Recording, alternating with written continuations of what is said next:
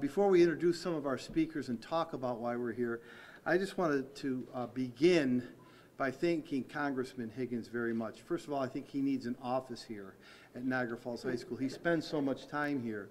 But let me tell you what he's done. In the last, not even 1 year, Congressman Higgins has brought $7 million of federal money to the Niagara Falls School District. Earlier in the year, he was here for a press conference where we were able to announce a $1 million Stop Violence grant as a result of the federal government and Congressman Higgins.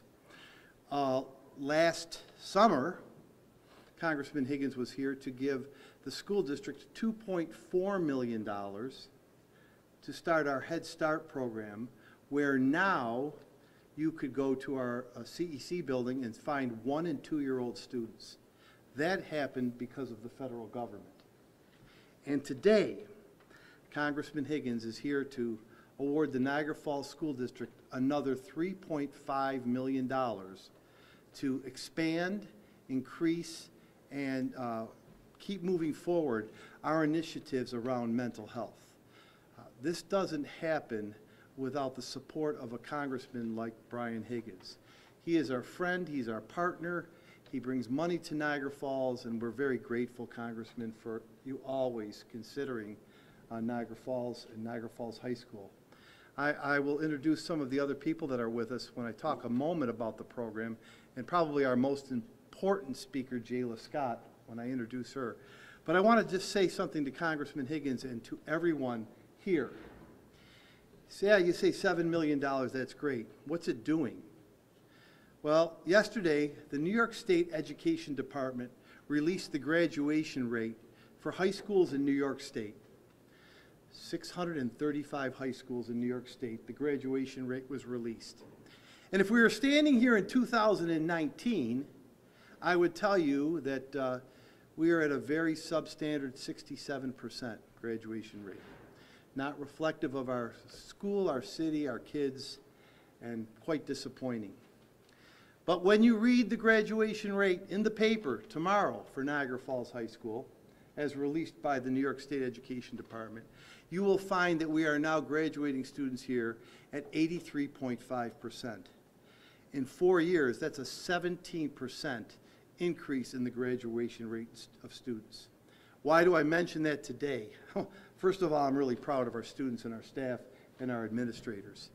Secondly, I mention it because the programs and the support we're getting, not only from our state officials, but from our congressmen, are programs that are working for kids. They're working for kids. We've reduced the dropout rate from 25% to 7%. Still not where we want to be, but certainly moving in the right direction. I'm really proud to tell you that today, and I'm proud to use this podium and this event to announce that.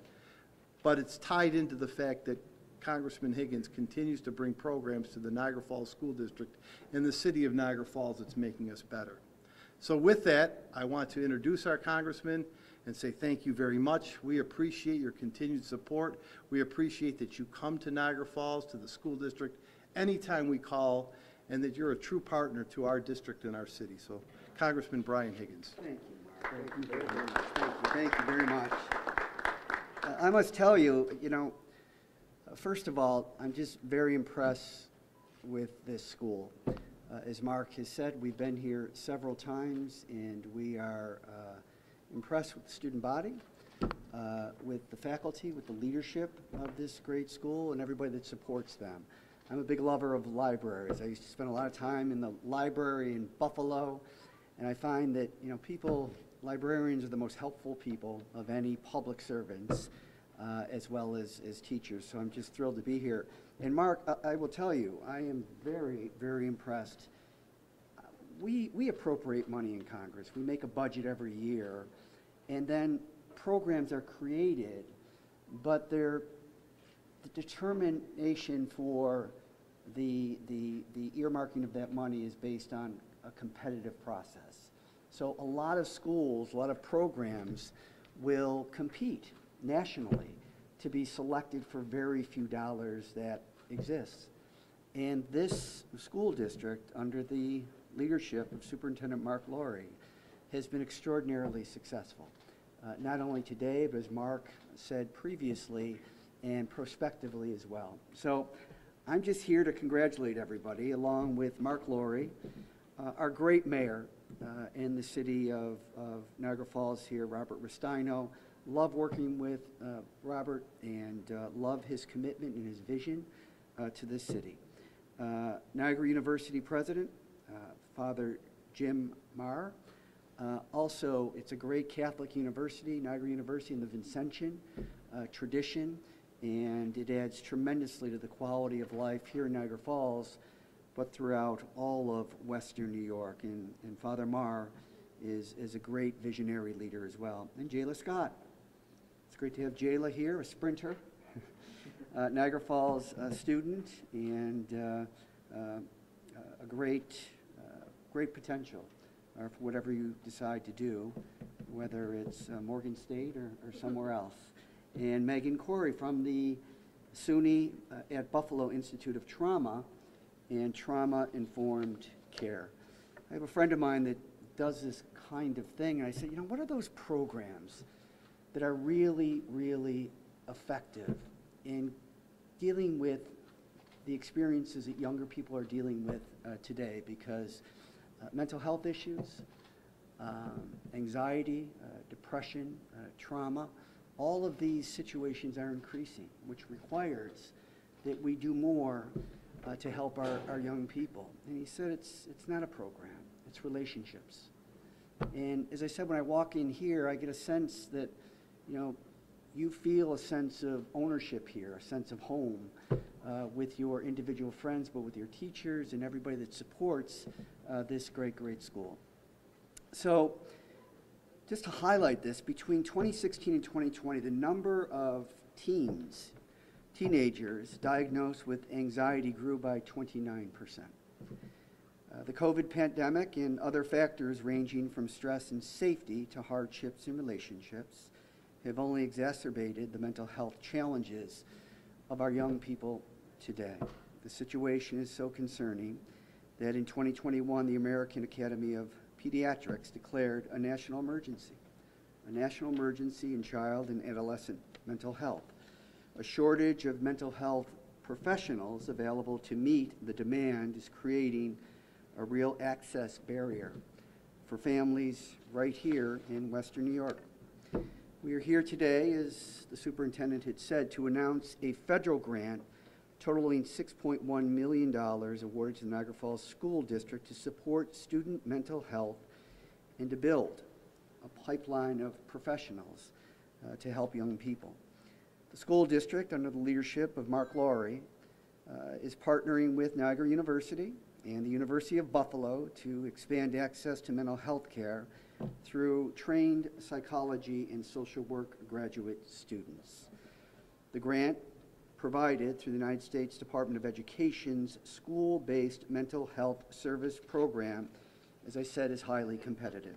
And Mark Laurie, again, and the entire school district team are to be commended for aggressively, creatively pursuing the available resources. More people don't get this money than get it.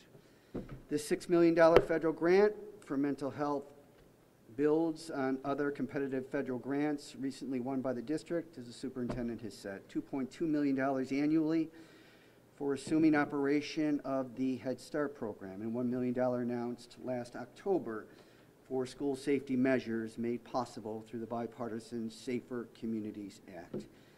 Together, all of these efforts are making a real difference in the lives of Niagara Falls students, children, and their families. It now gives me great pleasure to turn over to Superintendent Laurie. Obviously, I didn't get the give it back to you because you're serving as the big check. Yeah. I want that big check that I try to put through the drive-through. But thank you very much, Congressman. We appreciate it, and I pledge, along with the staff, to use that money with efficacy and for the purpose that you've granted it to us, and most importantly to our students that are here to witness it. Didn't come because I did anything. It came because we have a team that works. Richard Corella, our assistant superintendent for curriculum instruction, led the team that wrote this grant. So Rick, I want to say publicly in front of everybody, thank you for your leadership.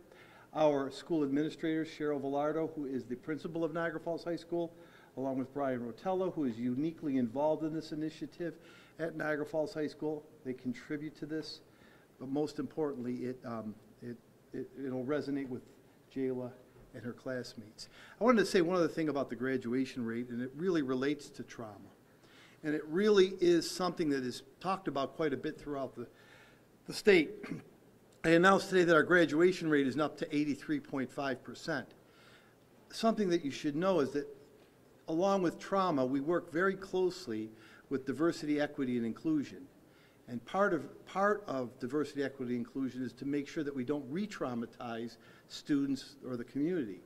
And as much as I'm proud of the 83% graduation rate, I'm also proud of the fact that our difference between white students and non-white students, black and brown students, is a very minuscule 3%, which is way, way, way above the state average. You don't see a difference in the graduation rate of black and brown students versus white students. It's a 3% difference, and that is really something that you don't see, and that's attributable to trauma-informed practices because it is the backbone of diversity, equity, and inclusion, which we believe in so strongly in this district. As the Congressman mentioned, we have partners. We have the benefit and the luxury of having our mayor as a former board president and 9-year board member. And I know it's his belief that when we have stronger students, we have a stronger community and stronger citizens. So, Mayor Restaino, we'd like you to address the crowd. Thank you, Mayor. Thank you very much. Good afternoon, everyone. The superintendent's right.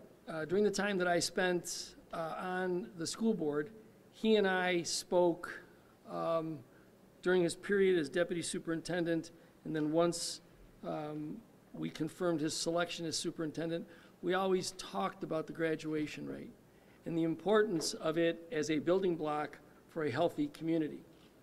The fact that our district has made that kind of move along the grade is really a tribute to programming, commitment, and the ability, and I think it was the congressman who said, an environment that welcomed the students to take ownership in their educational space.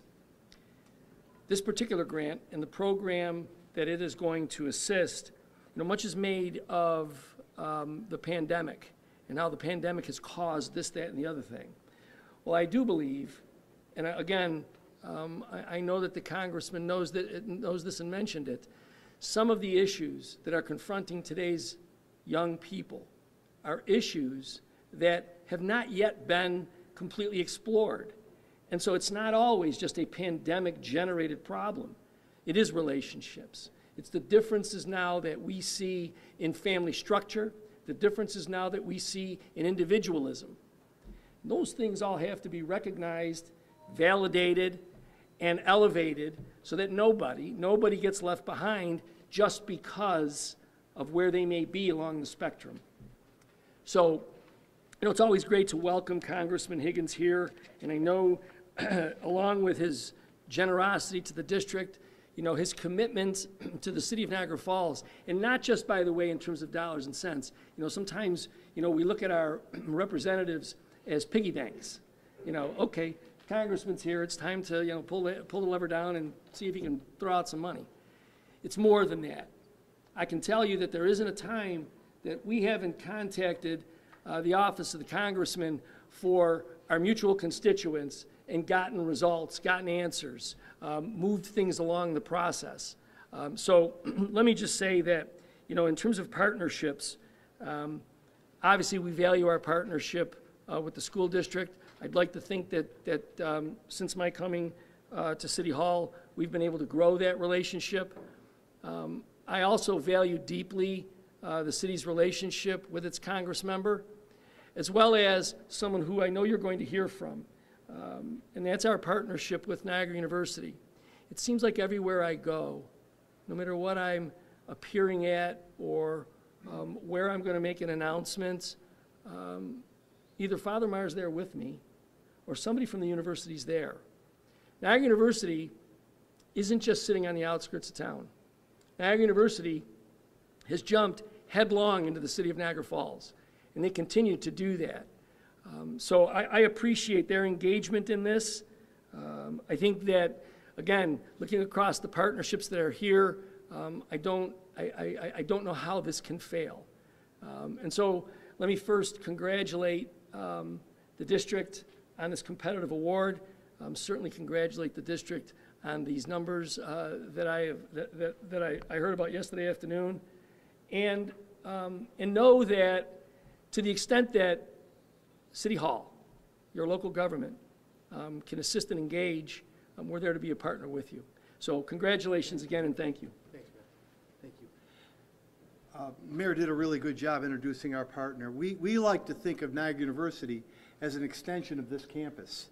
Niagara University's proximity is close to us. They have a different zip code, but we think they're a direct, streamlined educational institution that's hooked up to Niagara Falls and to our school district. And it's really because of the leadership of Father Maher that we are able to do this, and the willingness to always say whatever it takes. We'll do it at Niagara. Let me just tell everybody where Niagara, I'll start with where UB fits into this.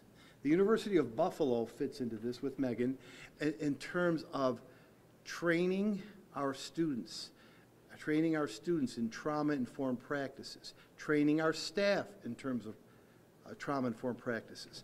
Jayla is an example of someone that Megan has worked with, and she'll speak in a moment.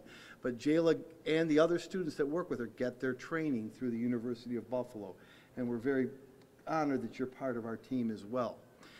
On the Niagara University side, it does two very important things.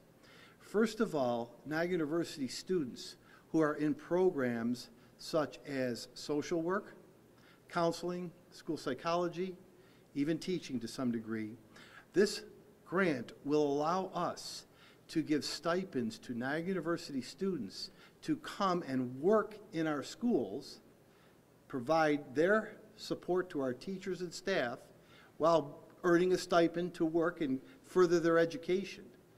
So it's really great that Niagara University has that campus that allows students to come into the school and practice what they're learning in the classroom.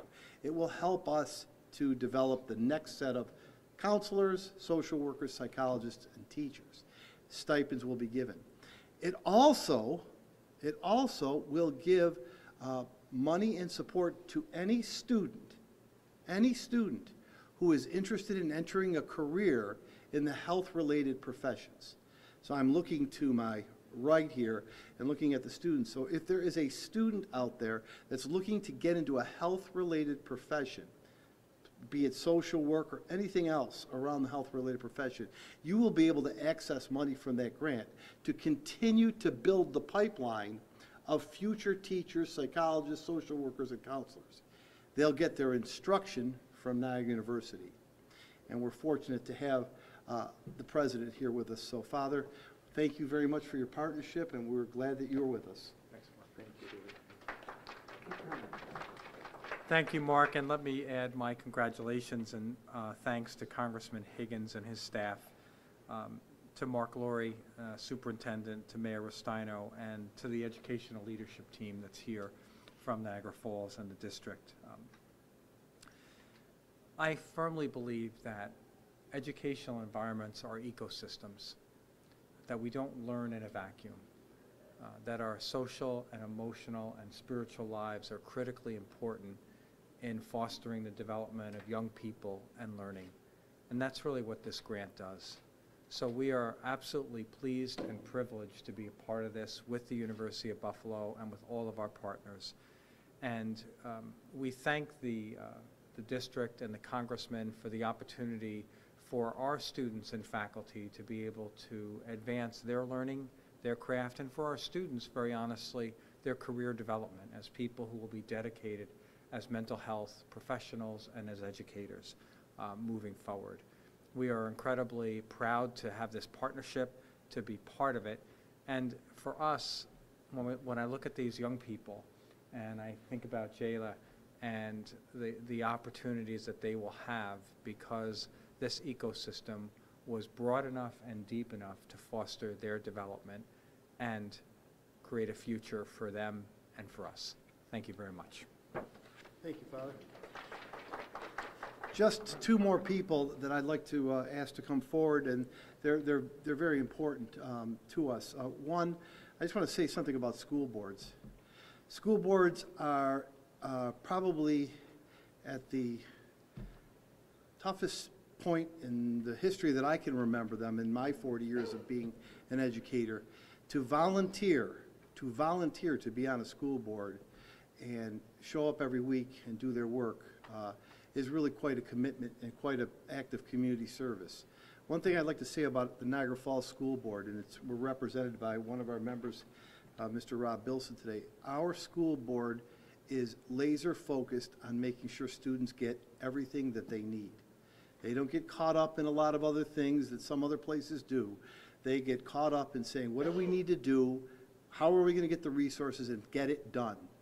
And Rob Bilson, who's I think third year school board member here in Niagara Falls, is representing the Niagara Falls School District, and I know he wants to just share a few words. Thank you, Rob.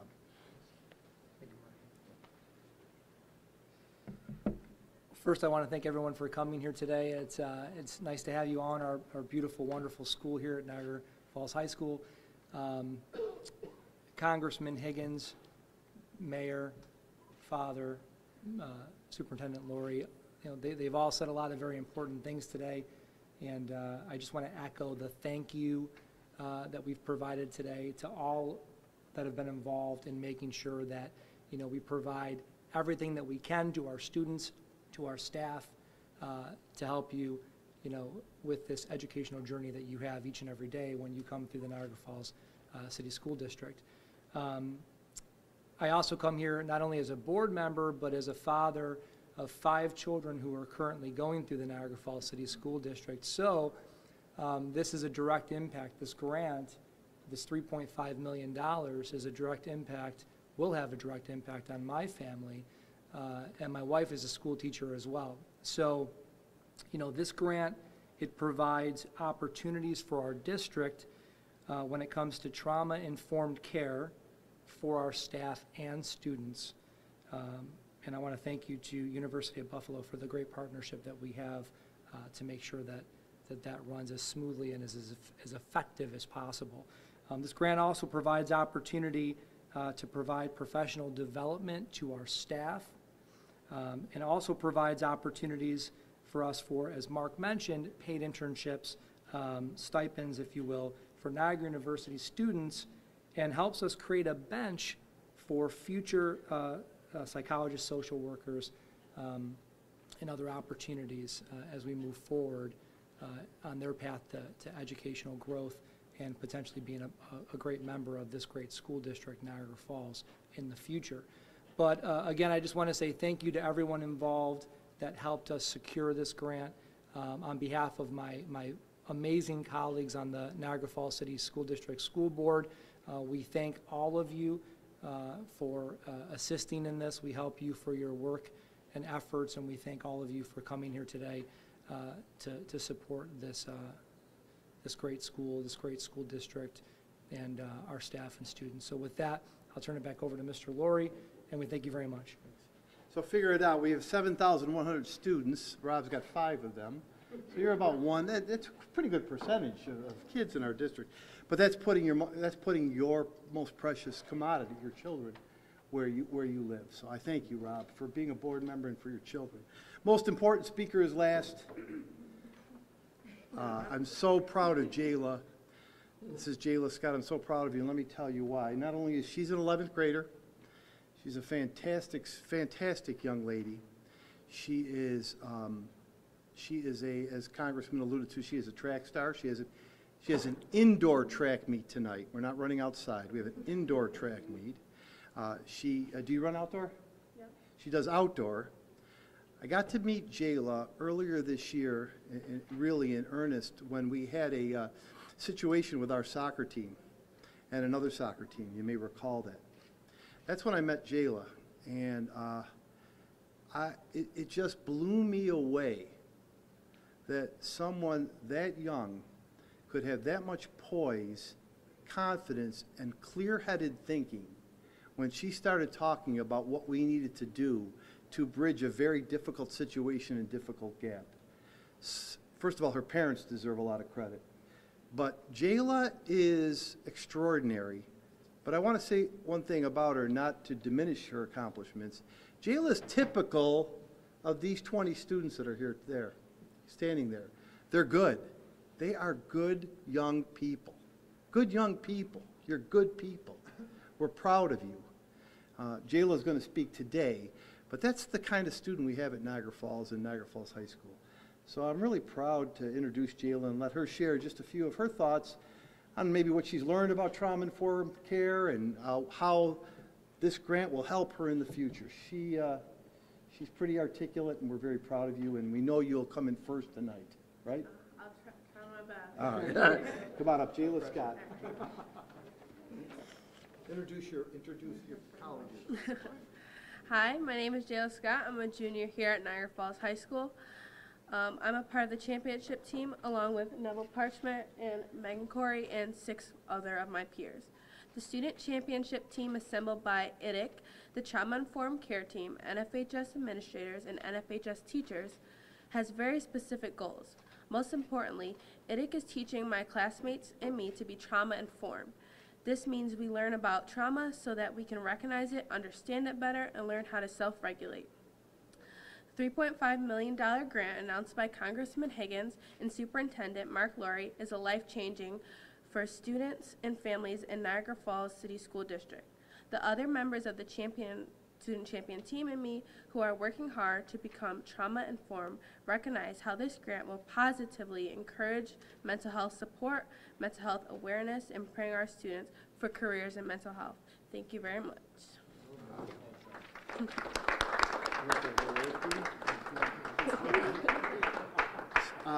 Thank you, Jayla. You hit a home run as we expected you would. Thank you. Jayla is thinking about, she's 11th grade, but she's thinking about college. Jayla went on our historically black college tour, and I think she was most impressed with Morgan State. So she's got her eyes set on Morgan State, but wherever you go, they're going to be lucky to have you. We're lucky you're with us now, so we appreciate you. So I learned from the congressman that this is the time when we say, does anyone have any questions on the grant only, right, Teresa? Right, just the grant. Other questions, we'll take every, if you wouldn't mind, we'd rather ask just the media first, and if there's a student question, I know we'll be happy to answer it too. So does anyone have any questions for any of us? How is this program going to be rolled out over the course of 5 years? Yes. So we're going to, we have a lot of initiatives to get started. First of all, this will allow us to continue to work with our students. Let's start with the students first. Jayla and Neville are part of the champion team. We're going to expand the champion team to have champion teams in our middle schools and even in our elementary schools. See, I believe kids are ready to do that in 5th and 6th grade. And the champion team is small. We want to grow it. We have 2,000 students here. About 8, 9 students on the team? About 9 students. We have to make that team bigger. They have to be able to have more outreach to everyone else. That's number one. We want to grow it, and we want to build a steady pipeline coming up from 6th grade so that we don't have to retrain kids every year. That's number one.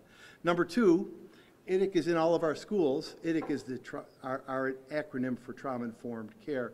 IDIC will continue to work on staff development days and after-school meetings with our teachers. And not just our teachers, but with our non-instructional staff, our bus drivers, everybody in the school on being able to recognize and deal with students in trauma. That's number two. Number three, we are going to start to identify students in the school through our post-secondary success program who are interested in health-related fields. And we will start to channel and pipeline those students with this money to not only have coursework in that, but to enter early college programs at Niagara University. And the final way that this will be rolled out will be to, actually we're doing it right today, even before we got the money. We are interviewing 11 today, 11 school psychology interns. And it's competitive. So we'll pick as many as we can from Niagara University to be part of the program where they'll work with a school psychologist, get a stipend. We'll replicate that with our social workers and our school counselors and get them into the school. So they're getting the stipend, but they have to do some work. They have to work with our kids. So we're interviewing today, coincidentally, for that. So we'll hit those 4 tenets first, I think, and keep moving forward with everything else we're doing. Other questions? You're allowed to ask too, I guess. Yeah, I guess. All right. You brought up the pandemic, but of course, the Western New York community has gone through just a grueling year overall. So with that impact on mental health, how important is it now to invest in your students to make sure that they are doing okay? Yeah, so there is no way to recover from a pandemic like that. That's why we have to drive these services right down into elementary school. And that's why I alluded to the fact that I want champion teams in elementary school. This is going to be an ongoing process for some kids for the rest of their school career. We, again, this is all the work of Mr. Corella. We use a tool in our district, a very objective tool. It's called the BESS. It's called the BESS. The BESS is a tool that allows students to and teachers to rate how a student is doing mental health-wise. And teachers have that tool and have the results, and they're able to pair up the needs from that tool to student needs, and we will bring in supports around that. So that right down to, goes to kindergarten, Rick? Yes. Right down to kindergartners, we have a mental health profile. It's nothing, high level, but it just talks about areas of concern. Right at the kindergarten level, who needs what, and we'll match those needs with the skills with the resources that we have to start supporting kids as early as kindergarten, right up through high school. And we're going to need to do that for many years, in order to get back to where we are. Because the pandemic was difficult. What was even more difficult was the year returning from the pandemic. That was much more difficult for this school district. That was a difficult year. We talked all about relationships. We lost all those relationships in that year. We took a good year last year, I'm looking at Mr. O'Donnell, one of the teachers, to build those relationships back up. We're having a great year this year because they're back formed. So it's going to take some time, and this has got to last. That's why 5 years is really important to us. It's really important for the kids that come after this class, come after Jayla and Neville. Other questions? What has the feedback been like from the families of the students who've been involved? Very appreciative, very appreciative. And I'll let, I don't know, Jayla, you talk to your mom much, but very appreciative.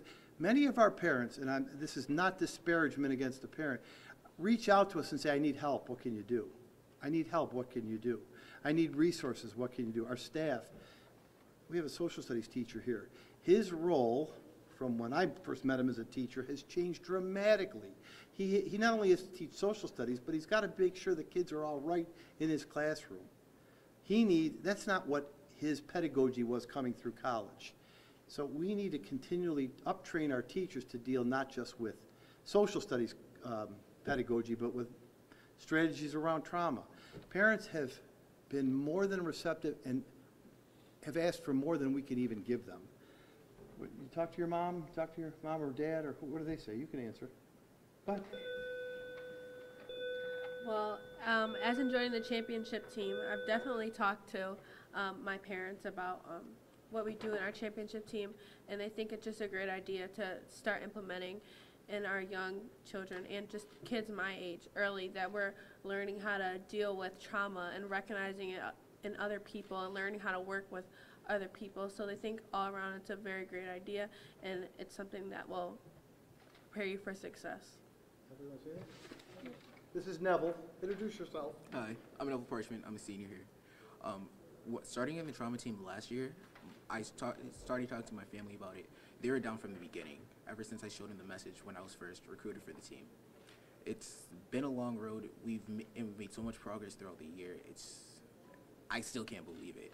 I know this is only my last year in high school, but I still want to find a ways that I can continue being a part of this team, spreading the message of trauma, and helping students younger than me improve, in the school district improve. What are you thinking about next year? I'm actually planning on going to UB for aerospace engineering. All right, we got, is someone going to Niagara? So there's also New Step students here. Oh, Part of the early there we go. college university. There we go, New Step students. There we go. There you go, Father. We're feeding you. We're getting you there. Thank you very much. Good. This is the president. If you have any problems, you want a snow day, you go right to his office. When you go, no, I'm kidding. I'm kidding. Other questions? Students got any questions? We can't stay here all day, but any questions? No? You sure? Why didn't we have a snow day today? You don't want to ask? We're tough. You're strong. You have coats. You made it here. You're healthy. It's a privilege to come here. You don't want to be anywhere else, right? Let's go. Off-topic questions now. Anything off-topic for anyone? No. Off-topic? He'll take them. Yeah. Off-topic questions? I do want to know, like, what the threshold is. Sorry, guys. But just how do you make the decision when to stay open and when to close? I'm sorry. I was given that question. That's okay. You were given. How do we stay open? Now we not. I got this quarter here.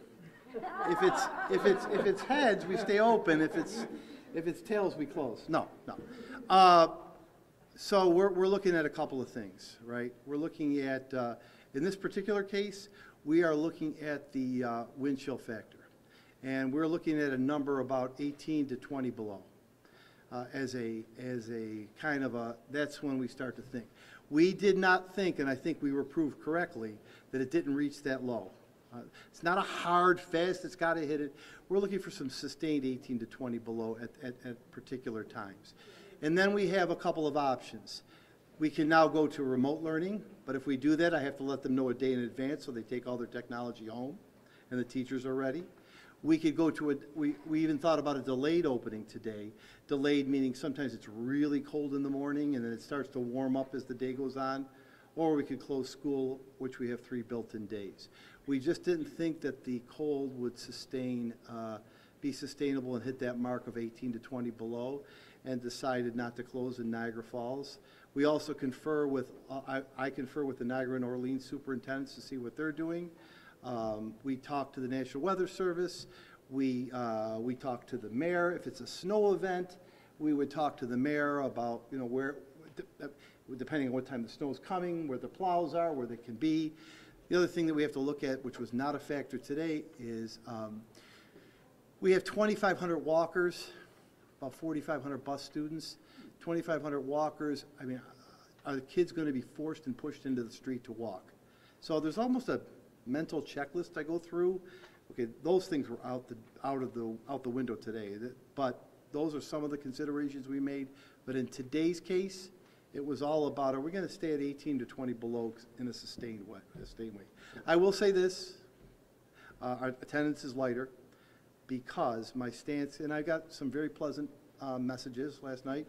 My stance is this: if you as a parent feel that it's best for you to keep your child home on this day, you may do so. Send a note in and I'll honor that. That's the ultimate. If you don't like the decision to stay open and your parent or guardian says, you know what, it's just not right for you to come, I will not argue or fight with you. I mean, if it's a reasonable, today was a reasonable day to think like that. I always leave that final decision to a parent. And we did have a few who told me they were going to invoke that clause today. So, I mean, that's kind of my fallout, my fallback answer to somebody who doesn't like the decision we make. So, okay, anything else? Congressman, what are we to make of the Chinese weather balloon? Well, it's concerning.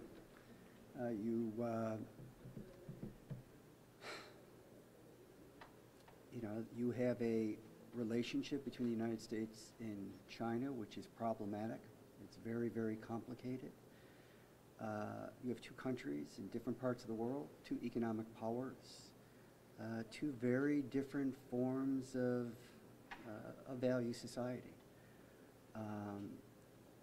It's still being investigated by the Pentagon. It should be. You know, there was concerns about possibly shooting it down, but there were concerns about safety relative to the result of shooting that down. But I think it's indicative of a relationship that is very, very complicated and needs to improve. There's 1 billion people that live in China. There's 330 million people live in America. China is aligned with Russia in their unprovoked invasion of Ukraine. We are assisting to the extent that we can in helping Ukraine protect, maintain, safeguard their democracy. But diplomacy is needed, you know, not with your friends, but with your so-called enemies.